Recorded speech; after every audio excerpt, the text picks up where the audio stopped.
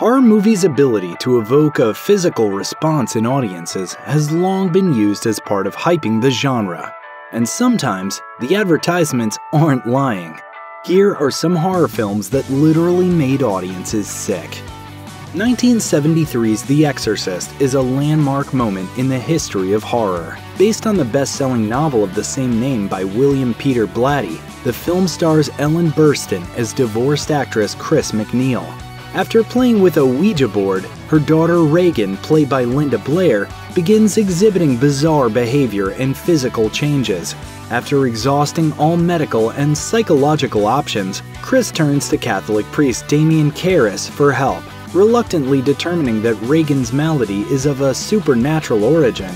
Karras teams with Father Merrin, a veteran exorcist, in a grueling battle of life and death. The Exorcist's scary effectiveness lies in the seriousness with which it treats its supernatural subject matter. Good and evil are not just ambiguous concepts, but concrete realities in an unending war fought within a young girl's soul. Aside from the film's skillful direction and brilliant cast, the key to The Exorcist's power lies in the artistry of makeup artist Dick Smith, whose nauseating effects are enough to put even the most hardcore horror fan off pea soup forever. It's well documented that fainting and vomiting were common occurrences during first-run screenings of the film, with some audience members being hauled off in ambulances, and in some theaters, ushers were even issued smelling salts to revive unconscious patrons.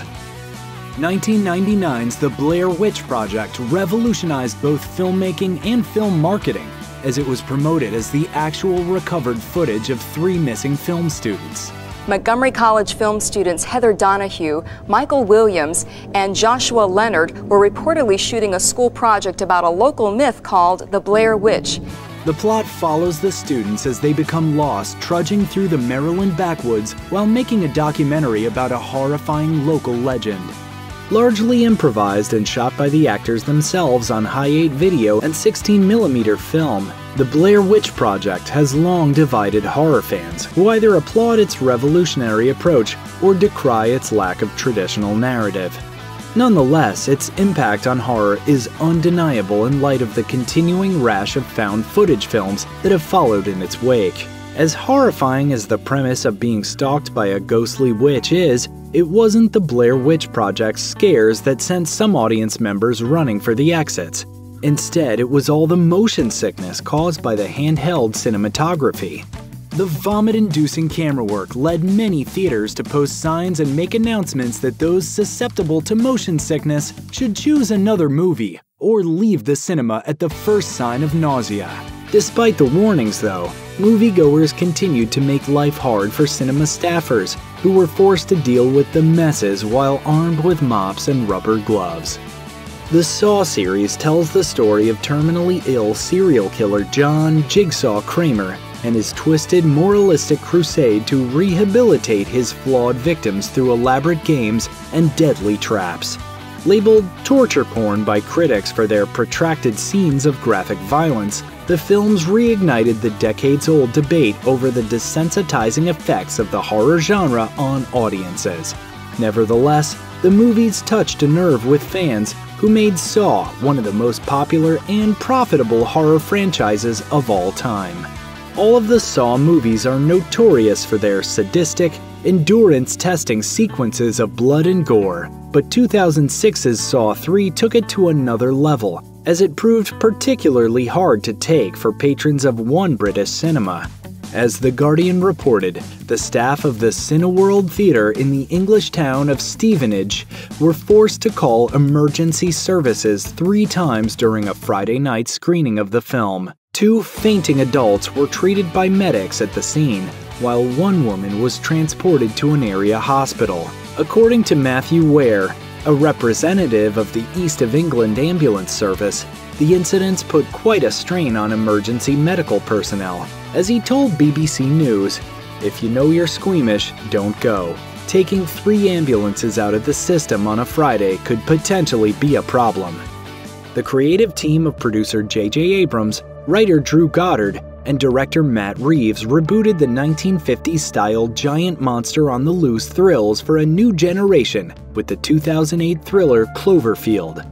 Focusing on a group of friends struggling to survive the onslaught of an enormous rampaging monster in New York City, the film is shot from the perspective of one of the movie's camcorder-toting characters. Reeves skillfully exploits the found footage style, lending a sense of reality to what could otherwise easily seem a ridiculous premise in a conventionally shot film. But just like Blair Witch before it, Cloverfield's shaky cam left audiences feeling seasick. ABC News reported that sensitive viewers suffered headaches, dizziness, and nausea. Many couldn't last for more than a few minutes before bolting for the exits. Complaints and walkouts even prompted the theater chain AMC to post signs warning, due to the filming method used for Cloverfield, guests viewing this film may experience side effects associated with motion sickness, similar to riding a roller coaster.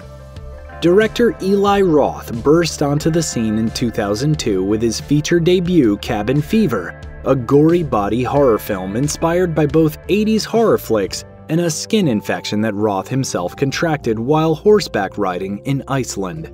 But my neck was covered in blood, and I look, and literally, I was shaving chunks of my face off, like I was peeling a banana.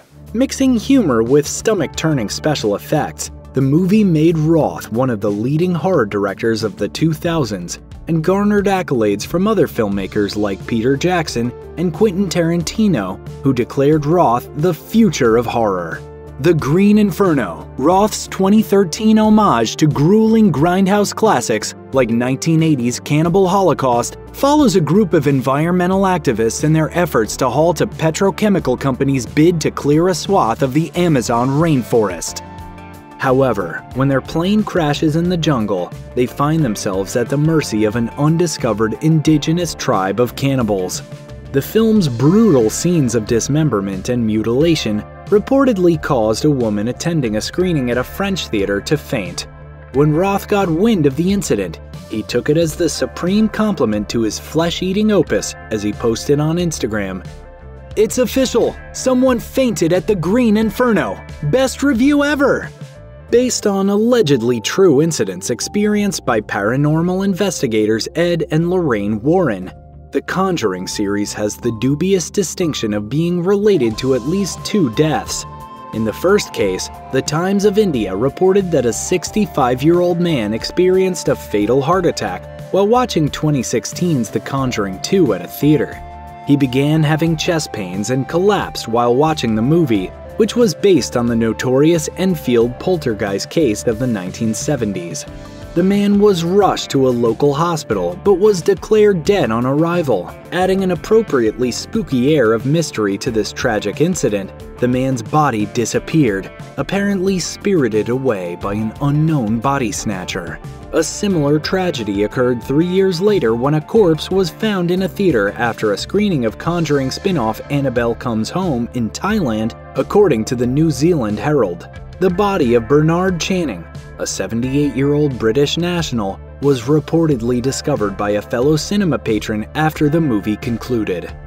Raw, the debut feature from French filmmaker Julia Ducournau, tells the story of Justine, a freshman veterinary student and strict vegetarian who develops an insatiable appetite for human flesh.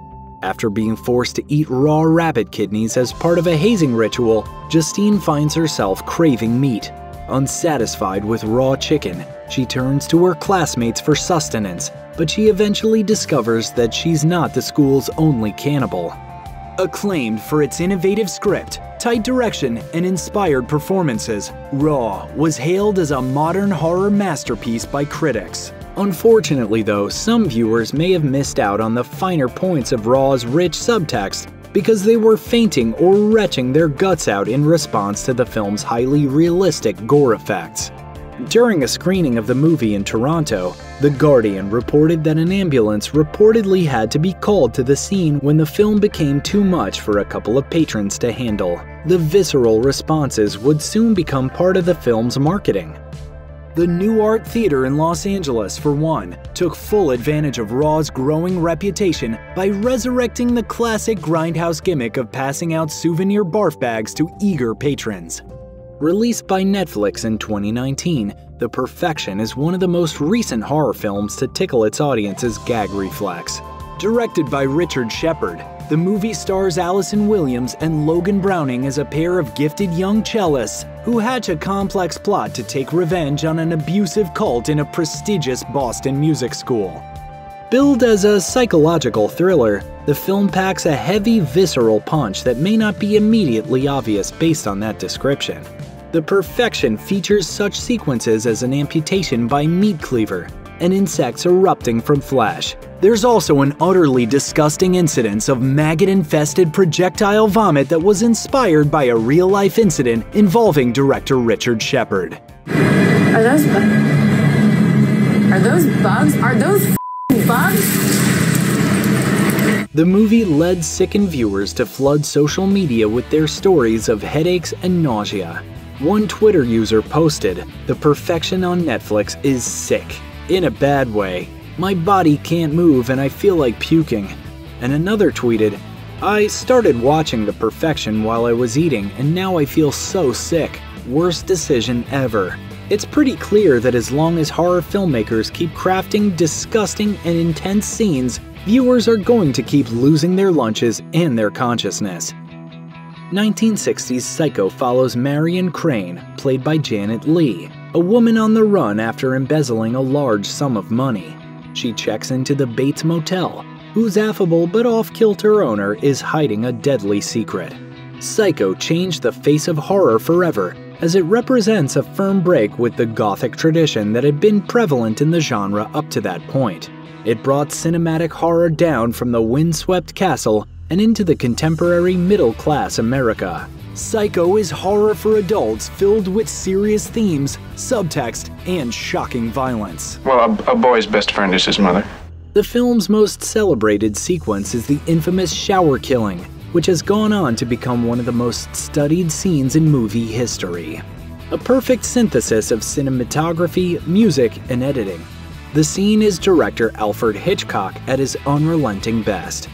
Running just over 3 minutes, the intense scene proved too much for some viewers.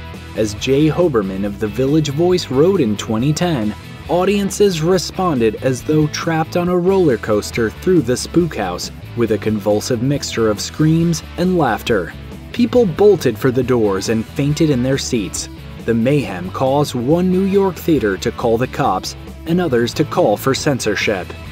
Eyes Without a Face, which was released in the United States as The Horror Chamber of Dr. Faustus, is a stylish French horror film that shocked both critics and audiences in 1960. It's about a plastic surgeon who's racked with guilt after his daughter is horribly disfigured in a car accident that he caused, who then becomes obsessed with restoring her beauty.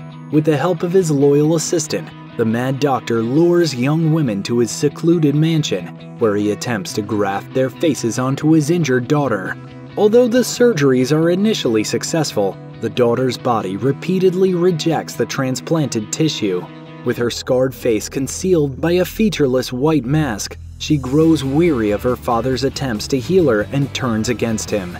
Eyes Without a Face was lambasted by critics for its graphic effects and horrifying subject matter. As film historian David Callett wrote in an essay featured on the Criterion Collection, the movie scandalized viewers so much, the outraged French critical establishment tried to deny that the film even existed. The only English reviewer to admit that she liked it was nearly fired. Audience reactions were even more visceral, according to the French news magazine L'Express. At preview screenings in France and Scotland, nauseated and fainting filmgoers were hauled out of theaters on stretchers. Check out one of our newest videos right here. Plus, even more grunge videos about your favorite stuff are coming soon. Subscribe to our YouTube channel and hit the bell so you don't miss a single one.